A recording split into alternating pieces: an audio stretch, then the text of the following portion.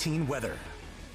Boy, some of us were just socked in with fog this morning, and there's a good chance we'll do that again early tomorrow morning. That was a view up on Lake Guntersville as the fog was beginning to lift away from some of the beautiful foliage.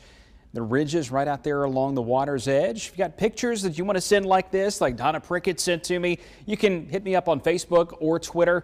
Love to see those. Love to be able to share them as well. Now, for Halloween night, of course, things are wrapping up. But as we move into the first day of November tomorrow, we're getting up into the 60s and low 70s by mid-afternoon. What you don't see here, a brief period where we get up to around 72, 73 degrees in most communities, but you can see most of the day here spent between about 60 and 70 degrees. Right now on the WVTM 13 live Doppler, as you might expect on a dry night, there's not a drop of rain to be found around here. A little damp feel to the air, and that will lead to the fog developing overnight into tomorrow morning as well. But you see some showers down to the southwest over Texas, some Gulf moisture pumping up into that, but it's not able to really turn the corner here and get all the way up into Alabama. So as this system moves toward us, it's churning out some clouds, but it will have a really hard time producing any sort of significant rain. All that's going to be out to the west. In fact, this is 7 days worth of projected rainfall.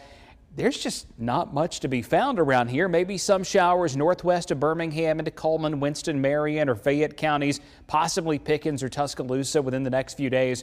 It's just not all that widespread and certainly not a great chance. Overall, since the 1st of September, we're starting to hurt as far as it goes in the rain bucket in Birmingham.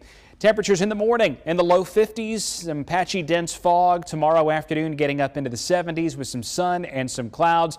Here's how we'll do it. You start with the fog. You get a partly sunny sky. There is a low chance of a brief sprinkle during the day Tuesday, but most of us not going to see a single drop of rain. Look at this. We get up into the 70s for the next few days for daytime highs. 73 tomorrow, one of the cooler days of the next 7, and every single day here is above average. And by the way, Monday of next week, that high of 78, that is very close to being record warm weather. We'll, of course, keep an eye out for how long this can last for us as we go into the first and middle part of the month of November. You're watching WVTM 13 News.